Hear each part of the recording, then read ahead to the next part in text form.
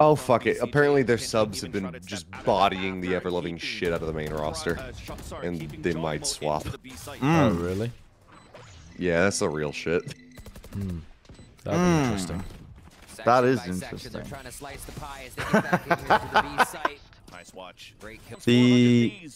That would be very funny if the next time they play, we pull up the roster graphic and it's a different team. It's just a completely different team. That would be so funny. All five people different. The thing is, all I've heard is that, like, sub-roster crushing, there's a chance it might happen. I'm not saying it will. Site to site, they're playing such an around-the-world mentality, Vansili. That's a good blind. BCJ wins these. It's insane.